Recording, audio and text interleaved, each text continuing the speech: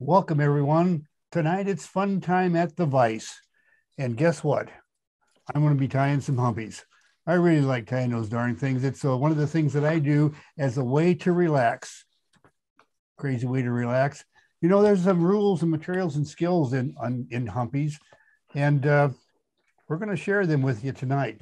Two of the rules are 2 turns and 70-30. So what do they have to do with anything? Well, we'll get to that in a few moments, but for now, we're the Beattys from Boise, Idaho, and welcome. Now I'm going to go to the recipe really quick so you can kind of get an idea what we will be working from.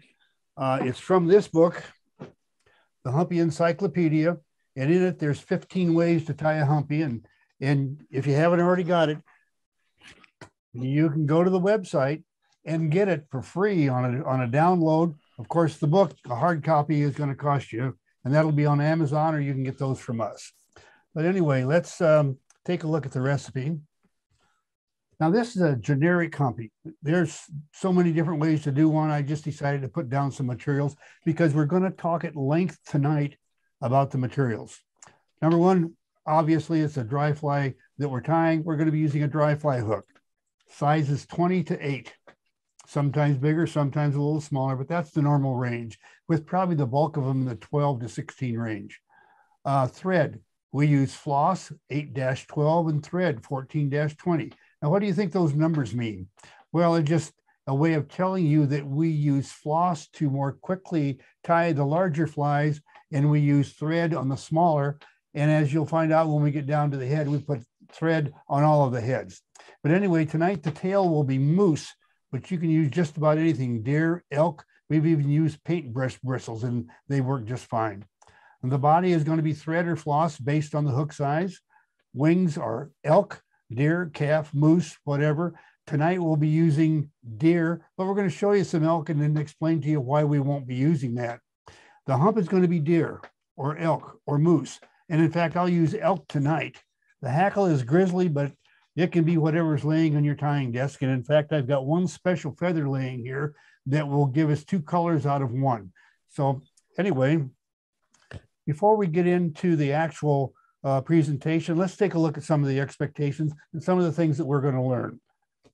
Because tonight, our objectives are additional material purpose. Now, what the heck does that mean? Well, that means that we have every part of the fly on a humpy. It has to do one function. Let's say, for an example, you're putting on hair for the wings. It also has to serve another function. Let's say you're putting on the tail. Well, once the tail is constructed, you've got waste material, and it's going to serve another function as well. Second item, material creep, and the first rule. The humpy is one of those flies that when you start to tie it, if you stop and go get a cup of coffee and you come back, you'll find the whole darn thing is worked forward on the hook. And when you go to finish the fly, there's no room left for the hackle. We're going to show you how to compensate for that. And the last item is 70% materials and 30% skill. Now, I know there's people that would probably disagree with us, but we've learned that if you don't have the right material in tying any hairwing fly, but especially the humpy, you're having a really difficult time. There's less skill involved unless it's a skill required to select materials. And that's where we're going to go right now is materials. And the main material in a humpy is hair. And we're going to have a crash course tonight on hair.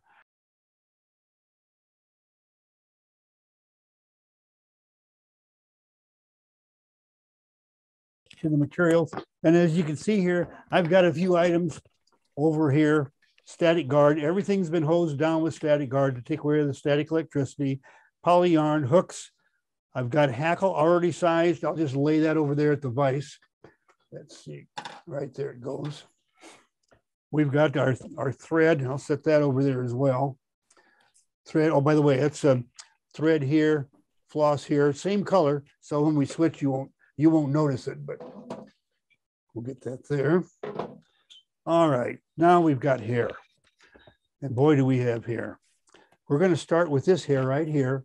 And this has got a problem. And we're just going to use this hair as a demonstration piece of hair only, which will allow you to fix hair that maybe isn't the very best. That's all this is going to do tonight.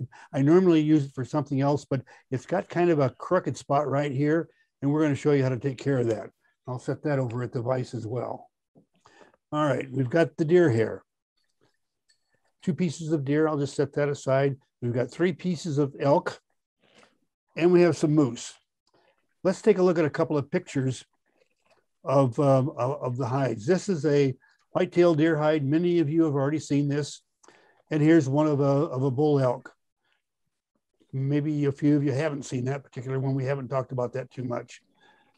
But one of the things that you want in any hair wing fly, if it's a dry fly, is you want to take the hair along the backbone, down over the shoulder, down over the rump. That dark strip down through there has less flare to it and makes a lot better wing and tail.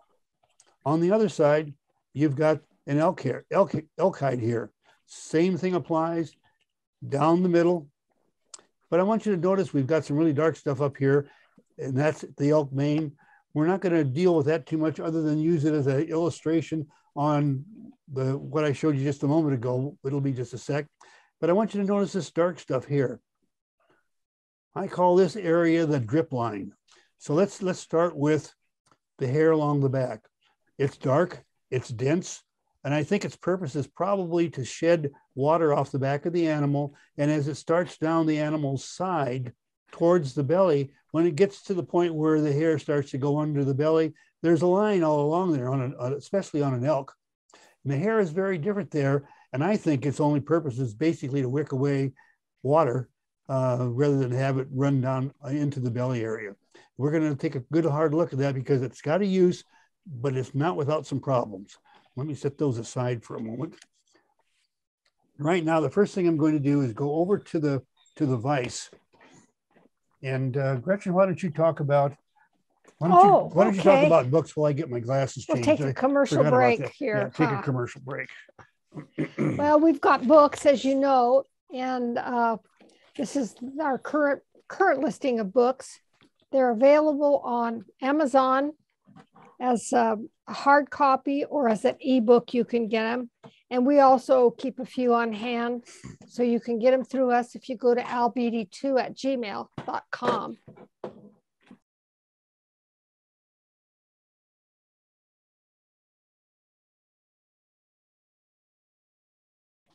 Take a piece of this hair out and just get a bundle of that, get my scissors and cut it off.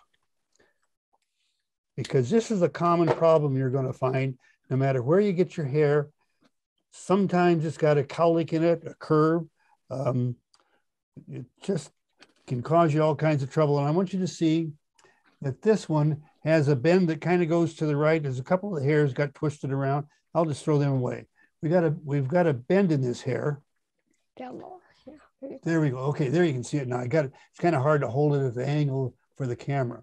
Well, if you stack that and try to make a tail out of it or whatever application you're going to do, the darn stuff just doesn't make a good looking tail if the hair isn't straight. It doesn't stack up real good.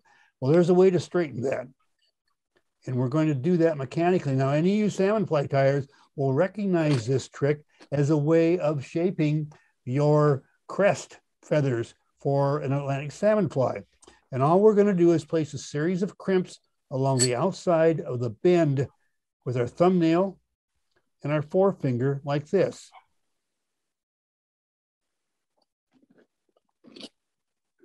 Okay, and every now and then there'll be one hair that gets too much. And I want you to notice how much that has been straightened out, except this one hair clear out on the end here that I'm going to get rid of.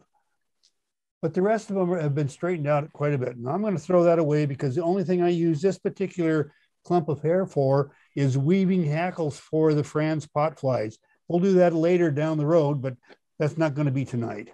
Just set that over there. And let's take a look at real hair and some of the things that we're going to run into with that. Because if you don't have the hair that we talked about, go back to the materials. There we go. We've got, remember over here on our deer hide that we were talking about the dark down the backbone? Well, and then it gets down into the lighter, into the rib area. And you notice the drip line on a deer is white. Hair on the deer is the same as what we're going to look at here on an elk as far as the way it's shaped and everything, but the elk shows it just as well. So here's examples of the actual hair. Left hand is holding from the backbone area. There is a space missing here. I gave some to a friend. I should have kept it so I'd have a better illustration. But anyway, there's a space of about the amount that I'm holding right here between the two that goes right in this area. And then it picks up. And I want you to notice that it's really dark here. And as we travel down, the darkness starts going away until we get into the really light stuff. Well, the really light stuff is great for spinning, but you need that dark hair, the density of the dark hair, because it won't flare nearly as much, and it makes really nice wings and tails. Now, set that aside. You'll be using this for wings and tails today. I'm going to be tying a size 10, so I need a piece of hair that has quite a bit of dark in it. However, if I'm tying 16s and 18s, there's a lot of pretty good stuff right down in the tip of this hair, and that's all you're going to be using if you're tying a 16 or an 18. So you can get by with some of that, with that kind of hair based on the size of fly you're tying. Now I'm going to set this aside for a moment. Now this is elk from the backbone, from the lower rib area, and you can see the drip line starting to show up right here. And this hair here is from higher up on the same hide, and there's again another piece missing. But as you can see, that kind of blends together going on down in. Let's take a close-up look at these hairs and the properties they have and why some are better for some things than other things. Let's get back over here to the vise. And I'm going to start with a close-up look at the deer backbone hair, dark backbone hair. And what we're looking at here is just a clump that I've cut off. And I want you to notice, well, let me take a tighter shot here. All right. I want you to see there what we have going on. We've got a really sharp, dark point, a tan little strip, and then it's dark again until it starts working its way down the hair, and we get towards the base end, and it starts to get to the lighter gray. I want you to notice that fine tip on that one right there and these others. We're going to talk later about layers of hair, and I want you to notice well, maybe I can pull it apart a little bit better. I want you to notice the little guys in there just below the longest ones. We've talked in the past about the really long stuff, layers 1, that really long one there, layer 2 right there. And if you're going to be successful in tying humpies anyway, or wolves, you throw everything else away. Because even though that hair looks very, very similar, its properties are very different. I don't know if you can see that or not. It sticks out to me, but I've only had 65 years of doing it, so I kind of have an idea what I'm looking for. But those shorter ones in there, they're colored similarly, but the base ends are very, very different. Their properties flare, even the tip ends flare quite a bit. I'll set that aside for a moment because I want you to see what the hair looks like as we get further into the belly area. Same animal. I just showed you that a minute ago. We'll bring this up here. And now you can see we still got those really dark tips going to a right, the tan strip right below that, and then it goes right into the light gray stuff. The only part that would be worth anything on this particular bundle of hair is if you were going to tie a wing and a tail on probably about an 18, because it's only this little stuff right out here that where my fingernail is pointing that is going to be the best, and maybe some of the tan stuff will be okay. But this really shows up quite well layers 3, 4, 5, and 6. We've talked about those layers before, and I want you to notice the density and size of layers 1 and 2, and the smaller diameter, I guess you would say, of that layers 3 and 4, the stuff you want to get rid of. And that really shows up there. But let me set that aside. Okay, this is elk backbone hair. We will not be using elk backbone hair tonight. And I'll show you why. In fact, take a really good close look there. That's just a typical elk backbone hair. I don't know what it is about the stuff, but the tips break like a son of a gun. And yeah, you can use it. And if you're just dyeing your own fish and flies, you'll have just a fine time, no problem. But I want you to notice that my old buddy Dave Corcoran, who would have turned all my flies back and says, I don't want these if they would have all had wings made that looked like that. So tonight, we will not be using elk on the wing. We'll be using deer. Now let's take a look at the rib hair on that elk. There we go.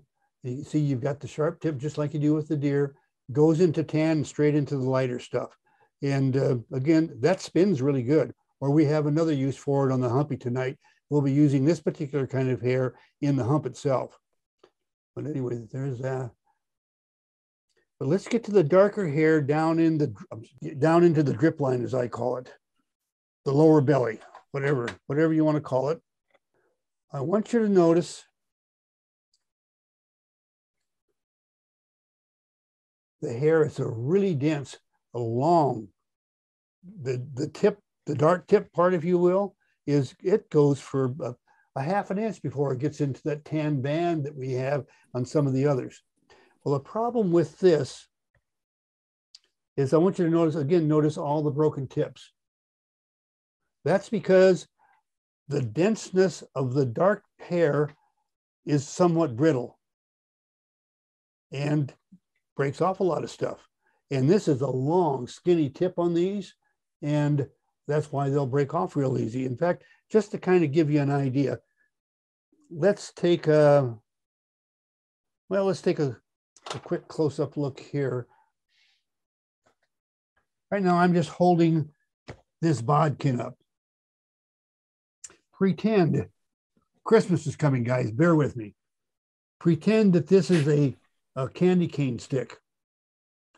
You could take and break that real easy just by doing that, because you could be putting pressure in the middle and pry down, and it would break that candy cane stick. However, if you went and moved to there and tried to break it right in the middle of there, it would be a lot harder to break because you don't have the same torque on that short piece that you do on the long piece.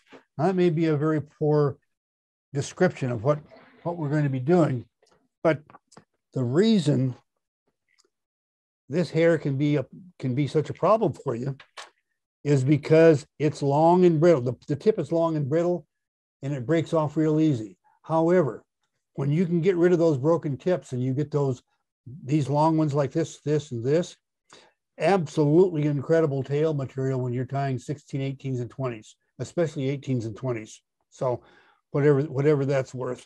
So that lower belly drip hair, whatever you want to call it, is really good stuff if you're tying very small stuff.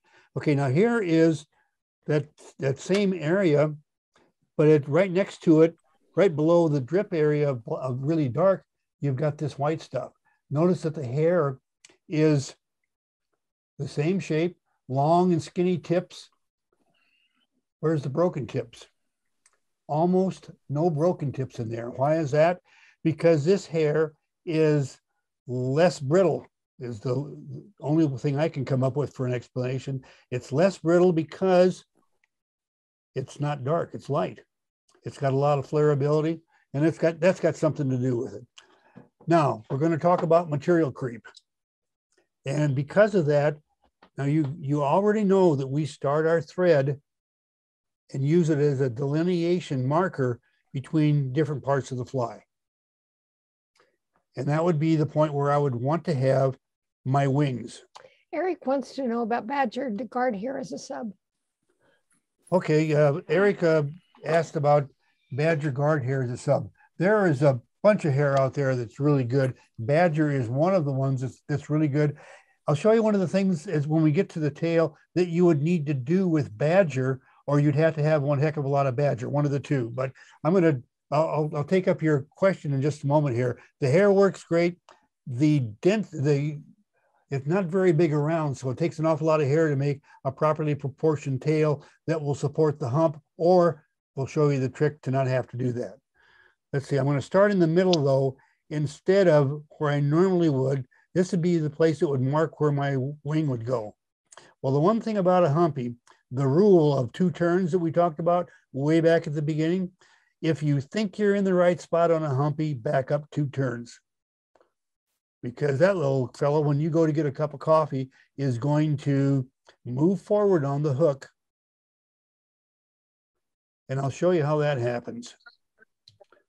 Let me just get a piece of moose hair out here. I didn't take a good look at the moose hair because we'll do that when we go to stack it.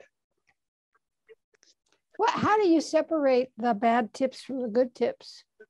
How do I do that? I stack it, fan it out, and I'll show you here in just a minute. If I don't come up with some bad tips, I'll make sure I have a clump of hair with bad tips. Let's see that right there. Sometimes I use tweezers, so I fan it out and we use tweezers. Use tweezers all the time to do that. Yes, absolutely. That's the wing. I had all this extra laying out, and I have to get down to what I really need now.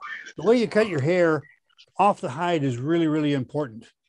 Number one, I want you to notice that my hide is just laying here, and I'll reach in with my scissor points and pry up about the amount of hair that I need to do the job. I grab a hold of the hair. Let me twist my hand around here so you can, and then I drive the scissors down tight against the hide. That's the reason I have all these cut things here. I have a short stubble field is what I call it. If you're not careful, if you come in like this to cut your hair, you end up with a long stubble field, and pretty soon that stubble field is running into the hair you're trying to cut out, drive you nuts. Just word to the wise. You can do whatever you want, but that's just one way to get around it. Let me get this moose out of here. And we've got a lot of fuzz and all that kind of stuff I need to get rid of. I'm going to do that over the waste can before I meet you back over at the vise. So I'm going to be off camera for just a moment. Okay, what I did off camera is I rapidly ran my finger up and down through the waste ends here, and it took all the fuzz, fur, and short fibers out. The only thing that's left now is layers 1 and 2, and maybe 1 or 2 hairs down in there from layers 3.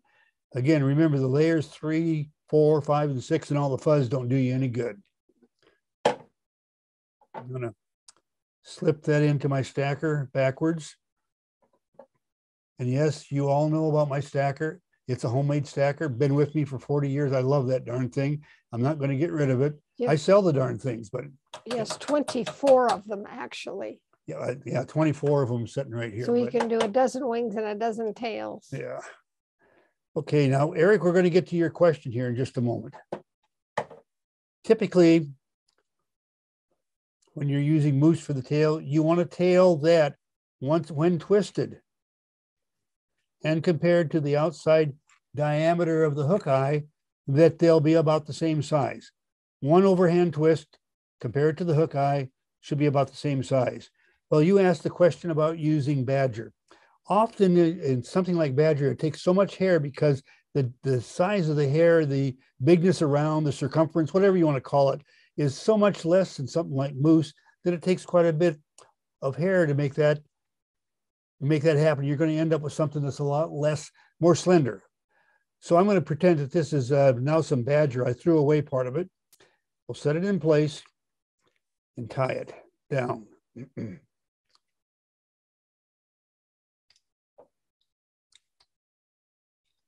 Now, the one thing I wanted to show you, I made a mistake and I did it on purpose because I wanted to show you, and then we'll come back and do this over. I'm going to cut this off just as close as I can. Remember, that thread was in the middle of the hook. And I want you to notice that the stubs have already moved forward almost the width of 2 turns. Right there. You can see that sticking out. Let me move. See those black stubs sticking out there? Now that moves it forward, and everything moves forward, and then the next bundle of hair doing whatever it does will move forward because I didn't back up to 2 thread turns. So now I'm going to back up get myself another bundle of hair, but I'll do the same thing that I talked about, Eric. But the thing you always do is I wanted my hair stubs to be there in the center of the hook. Remember, if you're where you think you want to be, back up 2 turns. Okay. Now, when I trim those hair stubs, they'll be laying right on that center mark. And you can just stay right there. I'm going to pop off camera for just a moment, folks. Get a quick bundle of moose hair, clean the fibers out of the tail, and I'll be back at the vise here in just a second. And as you can see, I've got most of the fuzz and stuff out. Let's make sure that the only thing that's left is layers 1 and 2. That looks good. Yep, they're all gone. What you do to get rid of that is if you grab your bundle of hair here in the middle and try to pull the fibers and stuff out, you'll only get some of the fuzz, and a lot of 3 and 4 is going to be left there. What you do is you grab clear out on the tip end. See where I'm grabbing that? Maybe I can, let's see. There we go. There, okay, that's where you grab it. And then you grab in and you pull everything else out because you're getting rid of everything except layers 1 and 2. Okay, and I always back the hair into the stacker rather than try to put the tips in. And why is that? Cannot tell you how many times I've seen people trying to line those unstacked tips up with the stacker and can't get them to go in. Well, the stuff you cut off the hide is all even. Okay, I want you to notice that I took the hair out pointing in the direction I'm going to use it. You may as well go into this right now so I don't have to do it again later. If you're doing tails, always turn your stacker in the direction the hair goes on the hook. If you're doing wings, do the same thing. Let's pretend that is hair for wings. Turn it in that direction. Cannot tell you how many times I've seen people always take the hair out of the same way. They take it out of the stacker with the same hand, hold the stacker in the right hand, and then they say, oh, darn, that was supposed to be a wing. Then they do this routine. They try to take another finger and hold it there and turn it around without messing it up. And they can get pretty good at turning it around without messing it up. But you could just turn the stacker in the way it needs to go. Okay, Eric, for you, I'm going to get rid of some of this bundle of hair.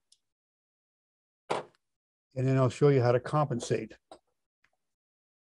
Okay, that's just about the right amount if we were doing a standard moose tail. Yep, that's just about right. Twist over, about the same diameter as the outside diameter of the hook eye. Let me get rid of part of that. Any other questions before we continue? Okay, that's about half of what we wanted. I'll just measure it for length equal to the length of the hook shank, set it in place. I want you to notice that as I tie that down, that when I trim that, let me zoom in here.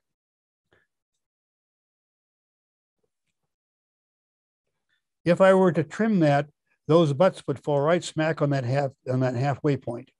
So let's back up. But I'm not going to trim it because Eric has asked me to pretend I'm working with Badger. And so with Badger, you're going to have to compensate a bit for the fact that we don't have as much hair there. And remember, I told you that each material had to perform more than one function. They do. And part of it is building that hump.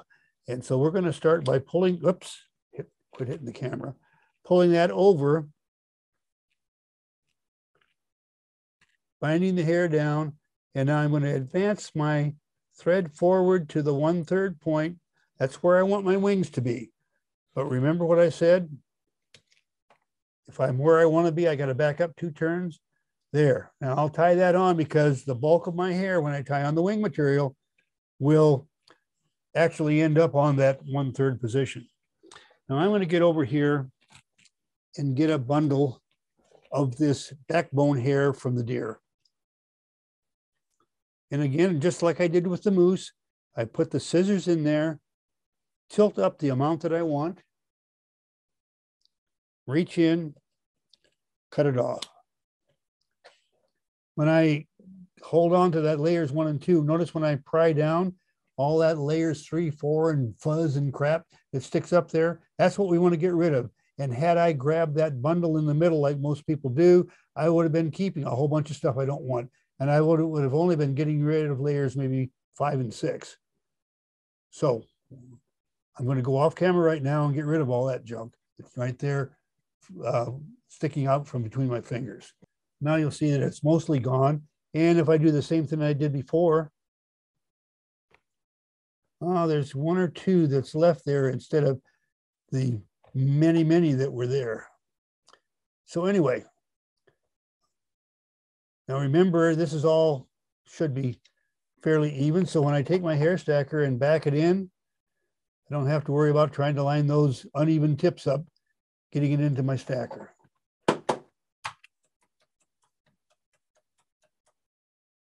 Now,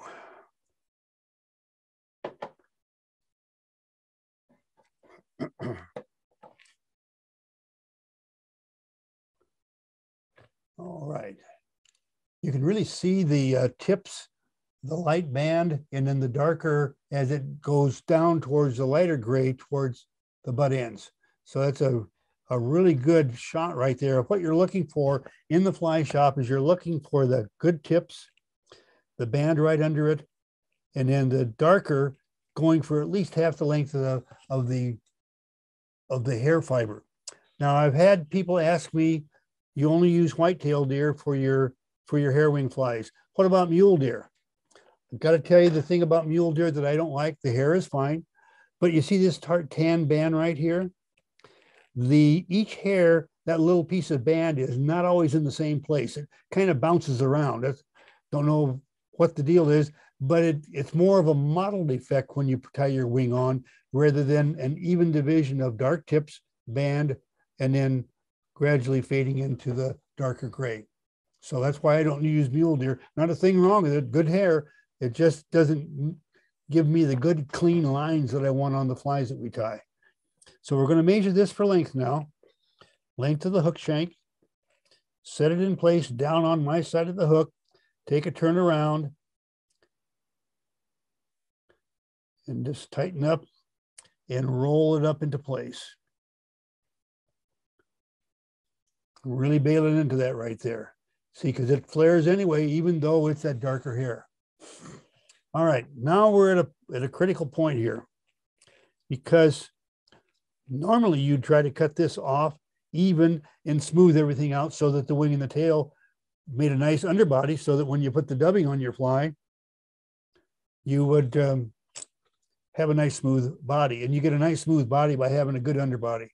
Well, what we're going to do now, I'm going to make an absolute mess and then fix it later. We're going to form part of our hump. First off, we form part of the hump out of the tail by folding it over. You can see that right there. We're going to make some more of the hump out of the waist from the wing.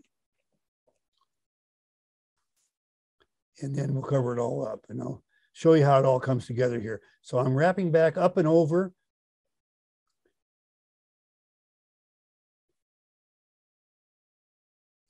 Okay, and right about there, I'm going to quit and come back to the center, back up to the front.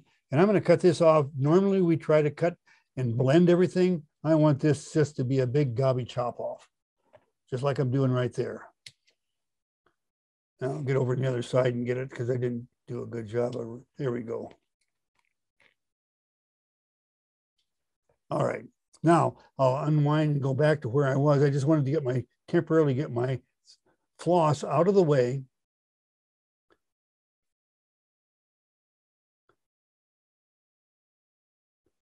Okay. Now, the material creep that we run into often is, I'm going to use some of this. First off, I'm going to use some of this really long and fuzzy rib hair from an elk. It flares like crazy. For years, I would get rid of this stuff because I couldn't figure out what to do with it until I learned to use it for the hump on my humpies. But notice that I've already made half of the hump out of the waist from the tail and the waist from the wing. So I don't need near as much of this, and it's a lot easier. This stuff is hard to control, and it's a lot easier to control when you have a smaller amount. So I'm going to get rid of all the waist and short hairs and all that stuff, though I don't really care so much about layers. 3 and 4 and all that stuff. I just want stuff long enough to do the job because it's all going to be chopped off anyway. Let me move off camera for a moment. Now I've got a little bit too much hair here, and the only way I can tell you is that experience will tell you how much you need. Or you can use the pinch method. Normally, I would want a bundle of hair for a hump that would be about equal to the width of the gap of the hook after I've done the gathering process. And we've done this before, but I'll go through it again for those of you that haven't seen it. The gathering process. I'm holding this with my left hand. I reach in from the opposite direction and grab it with my right. Grab, grab, grab, pinch. Grab, grab, grab, pinch. And when I pinch down on that, how wide is that? And that's a little bit less than the gap of the hook. And that's about what I want, because I would normally have the gap of the hook. Now I'm going to cut this even, but move off camera so I don't get it all over the lens. Now, what I'm doing is I'm setting it in, not here behind the wing where you think you would, but in the exact center where that big hump is that I've already built up from the waist, from the tail, and from the wings. Now, if I pull down with my thread that close to the end of those butts, it'll slip right off. So when I pull down, I also pull back. See how I'm pulling back? You see how that just cinches right into there? Had I not done that, it would have slipped off, and then I would have had to retrim it. Let me do it over because in describing it to you, I managed to slip it. So let me cut it off again, set it in place.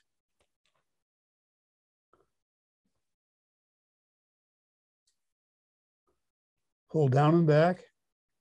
There we go. And now I'm going to start wrapping towards the back of the hook. And now I'm just going to come back filling in to make the hump of my humpy. Make sure this back part back here gets blended in so it's a nice, even climb the hill to the center of the body and then come down the hill to the front. Now, here's where people make mistakes big time. Remember I told you if you think you're in the right spot, back up 2 turns. Well, where is the right spot? Let's identify that, because most people would pull the hump over and tie it right in behind the back of the wing. And then that's a mistake in the first place. First off, you need to have some room back there for hackle. So that's the room I just took off for the hackle. Now I'm going to back up a little bit more so that I'm back probably a good 3 or 4 turns from the back of the wing. So that when I pull this over to make the hump, I'm going to leave myself space for the hackle later. And I'm going to just kind of dress this up and pull it over. And I'll tell you right now, I can pull on that hair forever. And right now, that's pretty good. That's pretty tight. Most people would say that's good enough. I'm going to give you a rule right now in tying humpies. You can't pull the hair tight enough. You have to push it tight. And how do I do that? Well, I kind of get things laying the way I want them. And I'll take this finger right here and push at the base and then slide forward, just like that. I'm exaggerating the point right now. So I'm going to push there. And as I push forward, I'll relax my right hand, take the thumb, push.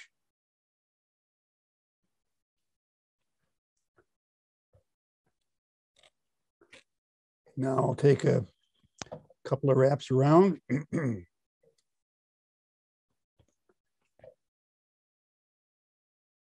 here's where it's a really important step, is I will relax the thread tension, pull up, and then holding tension on the hair itself, the hair tips, I'll pull down. What that does is that forces that hair on top of the body. Guarantee you, I don't even have to look, but I'll twist this over there and you see, you've got just the body showing through. Had I not done that pull up and cinch it down while under pressure, I would more than likely had thread torque repositioning some of my hump hair down on probably the offside. Now, here's the next place for making a mistake. And that is, you'd think to yourself, dang, I'd better cut that off short because well, I just better cut it off short so it doesn't show. And what happens is you cut it off short, and there ain't enough crazy glue in the world to keep those darn things from popping out from under that thread. You don't do that. I'm going to exaggerate the point. We're going to cut this off extra long. See how long that stuff is? There you can get an idea. And I can zoom in real quick. See how long I cut that off? That way it's not going to be pulling out when I do go to work later. But right now it's time to switch. To switch my floss, get rid of the floss, and go to thread. Now, if this is a size 14, then I would be using thread all the way through. The same color from Danville, but this is 6/0, and I would be using that to tie the fly all the way from start to finish. But as it is, I'm just going to switch now to the thread and get rid of the floss.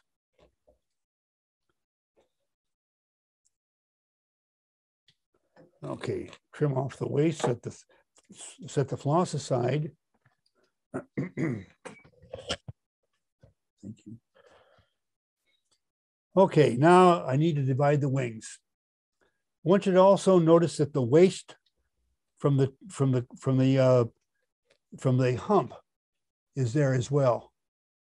Well, I'm going to try to divide those wings as close to the center as I can get them. And at the same time, I'm reaching through and spreading the waist from the hump. Because when I crisscross between, I want to capture the waist from the hump just like I captured the wing material. So what I'm doing is, let me take another turn this way and another turn this way, because what I'm doing is actually capturing the butt ends of the hump into the bottom end of the wing, if you will. And when I bundle my wing, I call it posting the wing, I will be capturing the hair from the hump into the wing. So it really strengthens the whole operation. So now you're not going to be able to see this. You're going to have to take my word for it, but I'm going to do the offside one first and capture as much of that hair into the waist, or the bottom, not the waist, but the bottom of the wing. The waist from the hump goes into the bottom of the wing. And it's one of the things I won't be able to do is show you on that offside. But I can probably show you on the near side by turning it like that and wrapping and capturing the waist from the hump into the base end of that wing.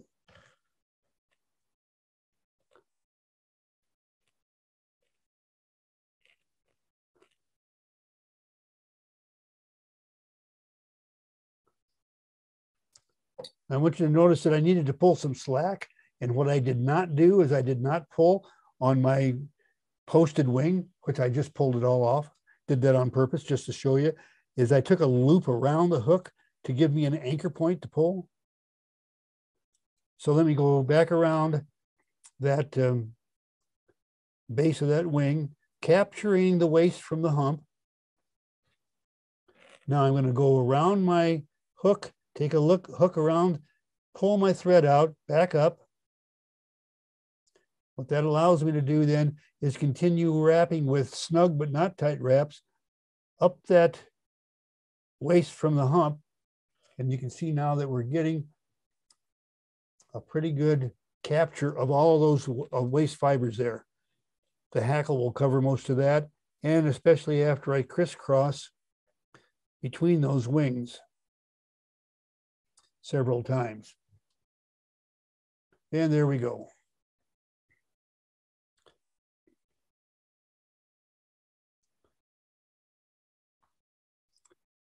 Now, so we've got the body basically done, ready to do our hackle. I'm going to do something I've never done before. Back in the day when I was working for Tom Whiting and Whiting Farms, he bought a line of birds from a Michigan hackle grower by the name of Ted Hebert. A lot of people have heard of Hebert hackle, and it's some incredible colored birds. But anyway, Tom got that line. But one of the things that Hebert did not have in his bird line was grizzly. He had some of the most gorgeous speckled colors that you can imagine, but none of it was grizzly. So we had to introduce grizzly into that line. And in the process, some of the first generations where it was feathers, they didn't know what the heck it wanted to be. It didn't know whether it wanted to be brown, badger, grizzly, or what the heck. Well, I'm going to tie a mixed hackle fly by using a two-colored feather. I just had this wild thought as I was getting hackle out today. I said, well, I'll be darned, I've never done that before. Let's give it a try. So I'm just going to tie this on at the front. And I know everybody's starting to say, oh no, Al's going to talk about crisscross wraps now. Well, you're right. I am. You're going to be so sick of crisscross wraps by the end of the year that you'll never want to hear about them again. But you'll also have realized just how much they are a real asset, real trick in your fly tying bag. Okay, now I've got that feather tied on. It's at the front. I want you to notice too that I left some space here to tie off my last turn of hackle and to build a head. All right. And we're going to start wrapping at the front here, working our way back with the brown. Actually, it's a badge, kind of a gingery badger, but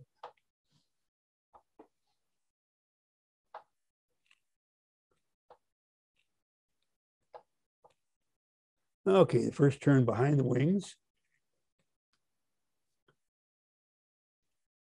And now the grizzly is coming into play. And we'll bring the grizzly forward. I'm crisscrossing over, and you think those crisscross wraps are going to make each other stronger? They sure are.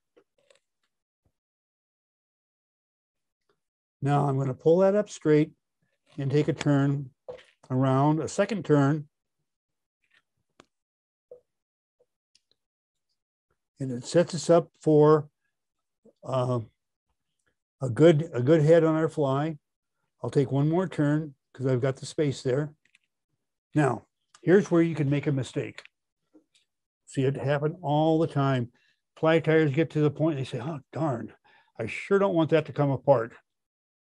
I better put some more wraps of thread on that, hold that feather to keep it from coming undone. So they put on, I did number 3, number 4, 8, 9, 10, 11, 12, 16, 18, 20. Well, 20 turns will hold it. Well, then they cut off the feather. They got to cover up that feather, and they end up with a really good looking fly and a big lopsided head. You don't want to do that. Back up. There's 2 turns holding that right there. Now I'm going to, now remember, we're anchored the feather this way, the way my scissors are pointing. Now I'm going to jam the feather back and wrap a thread head in a jam knot in front that jams that feather back and dog legs it.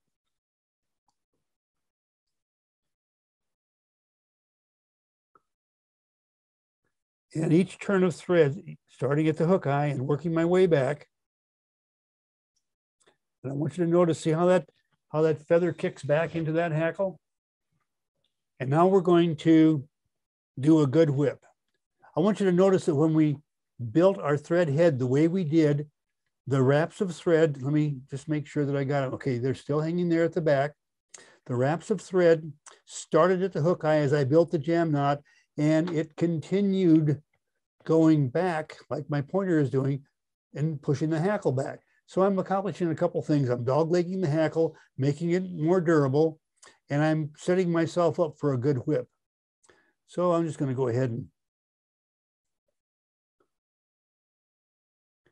start with my turns at the back of the head, subsequent turns forward.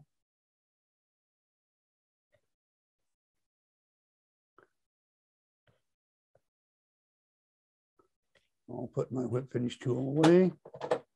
Use the notch in my scissors just to break the thread. Now to break the hackle with that same notch.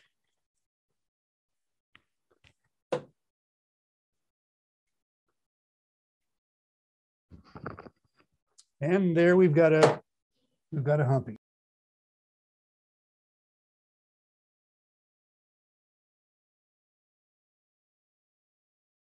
Yeah. Jay Lee wants to know about tying humpy with one bunch of hair. With one bunch of hair. Yep, I can do that. I'm going to pick up the pace a little bit, Jay, and that's also in the book. And it's a lot easier to do. But the reason I don't do too many of them is that because most people want a very definite color to the body. You can really see the orange of the body. Now I'm going to go ahead and tie the same thing, and with one bundle of hair, and we're going to see the difference in the body. And it's not a lot, but some people find it objectionable. I'll set this aside, and that's what we call the fold over method, Jay. And for those of you who don't know, Jay is joining us from the Netherlands, and it's in the middle of the doggone night for him over there. It's somewhere's around 2, 3 o'clock in the morning. So I'm going to get a bundle of moose hair, and you already know how I do that, so we don't need to worry about that. I'm going to grab it right out here on the tips, like I talked about before, and then rapidly run my finger up and down through the waist to the butt ends to get rid of the waist in layers. I want you to notice, so I'm still in the middle of the hook, and my thread is 2 turns shy of the center, because the same problem with whether it's a fold over humpy or whether it's the 3 material humpy, it creeps forward on the hook if you're not looking.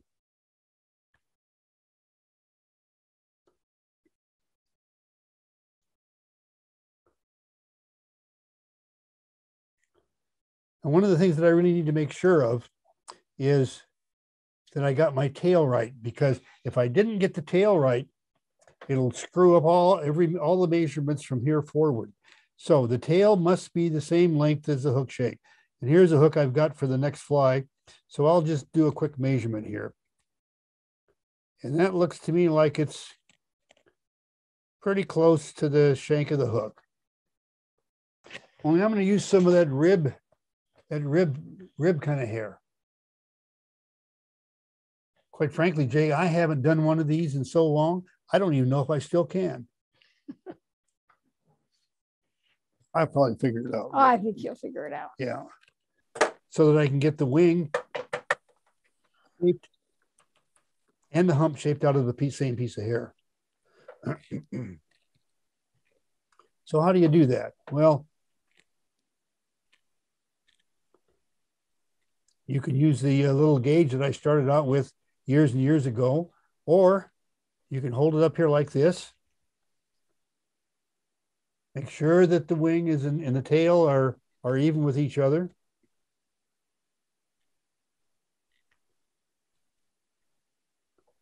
Trim off even with the front of the hook. Set this in the center.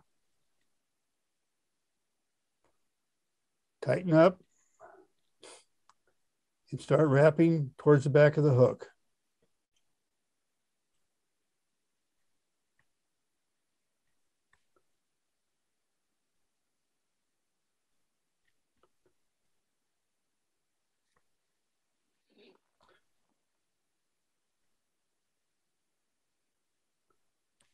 All right, now I'm just going to move forward. And remember, I want the wings to set at the 1/3 position. So after I get in front of all the trimmed off stuff, guess where my thread ends up? Right there. Now I'll pull this up and over, pull it forward. Remember, you can't pull hump hair tight. You have to push it tight.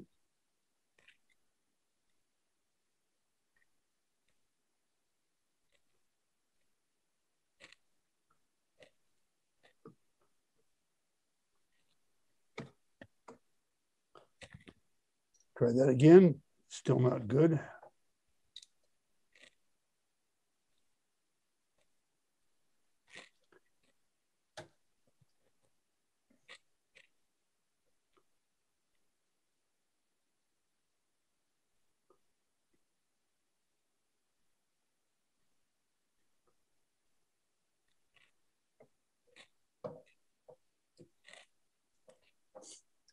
hold it, grab a hold of the wings, pull up. Remember, you got to pull up and tighten them under tension.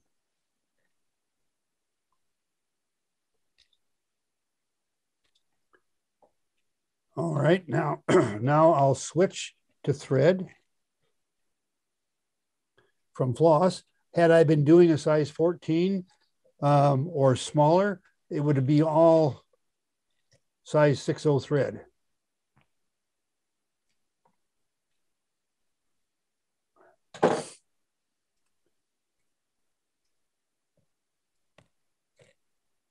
All right, I'll wrap a little bit of a thread dam in front of those wings to stand them up.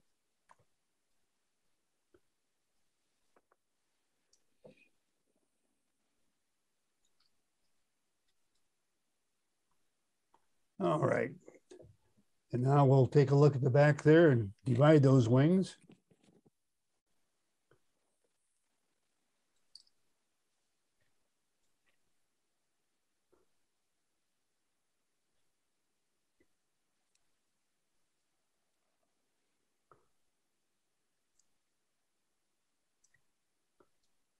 And I'll wrap around that wing. Again, all I'm doing is gathering the wing. It's what I call posting the wing. You'll find that in our book that we refer to posting the wing. And all we're doing is wrapping thread base around the bundle to gather it. And let's make sure I haven't misjudged the size. That looks pretty good.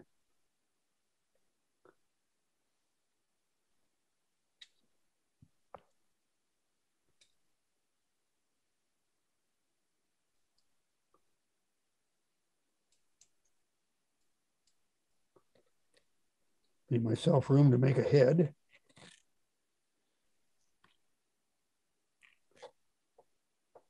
Now I want you to notice when I bring this hackle forward, because I didn't wrap at the front to the back and back forward again, I'm jamming this hackle really back hard so I don't have a space under the off wing. If you don't do that, you'll have a little slot into that off wing.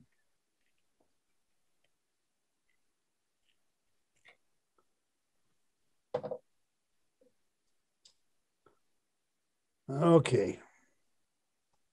I don't need to go through all the other stuff. You know why we're going to build the head the way we are.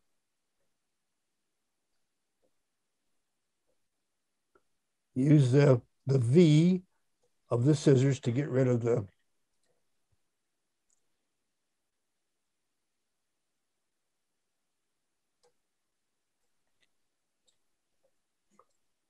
V to cut the thread. Set my wings up the way I want them. And there you go. But I want you to notice that the body itself, the profile there, is a little bit more slender, doesn't show through quite as much. And the fish will see a little stripe of white or whatever color of hair you've got down the side.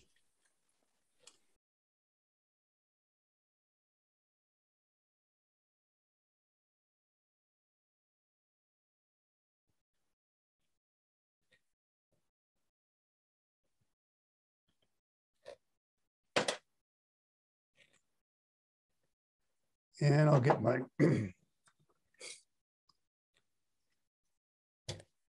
my thread. And again, I'm going to my floss this time. I'm sorry. Floss, I'll start it in the center, wrap to the end of the shank,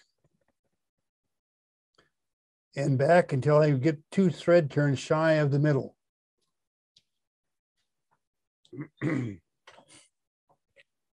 Moose hair is so easy to use for a tail too. Moose hair is wonderful stuff. When I teach beginners, I always try to get them to use moose hair for tails. Yeah, in fact, you can see that it's good, fine tips. And if you get a decent piece of moose, no broken tips, it supports the fly well. And it's really easy to identify layers 1 and 2 and get rid of all this other junk. And I'll get over the waste bin to do that.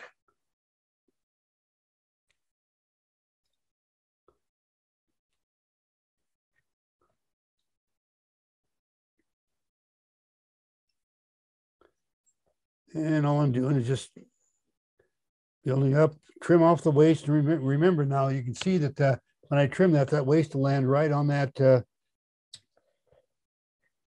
that spot right there. Now, the stuff that I'm going to use for this one, it's called poly yarn, Fen-Tex poly yarn. You can get it, well, many of you have already seen us using this stuff over the years. I'll just cut a piece of that yarn off. And I want you to see that there's some snags and snarls and all that type of stuff. And you'll need to work those snags and snarls out. One way to do it is with your scissor point.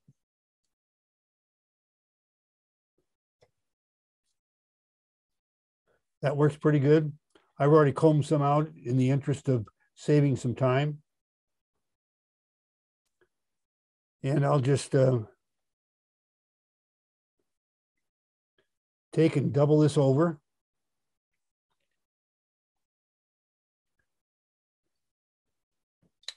Cut that. Need a Band-Aid. Need a Band-Aid. And I'll just tie that on. You're bleeding. Yeah, I am. That's dye. I'm coloring the fly. Oh. Yeah, no, that's it. You know, we were talking about presentations and things going to hell. Well, you just saw it. Anyway, forget the blood, guys. If it bothers you, maybe go ahead and sign off. And I'm just going to go ahead and pull this over, just like we did the pullover hair one that we did for Jay Lee out of hair.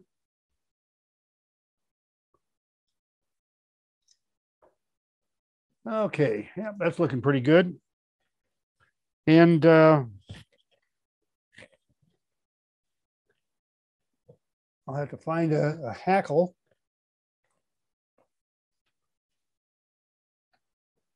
Let me pause for a moment to take a drink of coffee and to have the medic take care of me for a moment. Yeah, or the fly. That's dye, Gretchen. Don't tell them it's blood. Tell them it's red dye. We decided to color it red. You can call the fly the bloody humpy. Hey, that's a great. You know what? That would be called chumming, wouldn't it? If I were to use a bloody fly like that.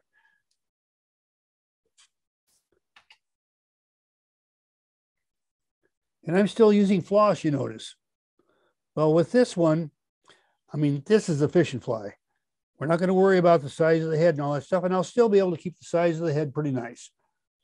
Now, one of the things that I want to do is cut my wings to length, but do not pull tight like I'm doing here to cut the wing, because it'll spring back and you'll lose about 10%. So what you do is you pull it up tight, relax, and cut your wing to length. Now I'll wrap the hackle. Remember, we got to jam that feather tight back in this offside over here.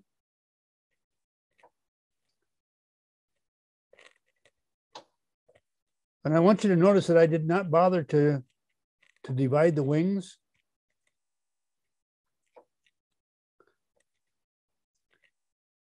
When you're going fishing, you don't need to really worry too much about that. 2 turns. Pull this back to build a head. And remember, I'm doing this with floss, so I'm going to use less turns.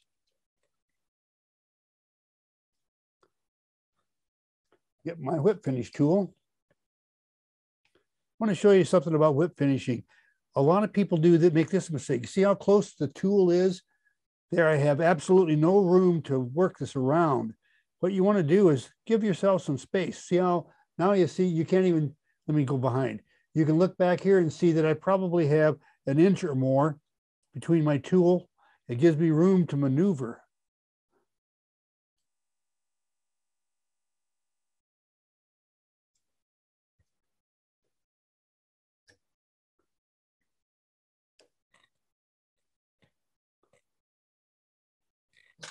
So even with floss, you can make a pretty decent head. And there's a humpy that I use for fishing, except without the red dye.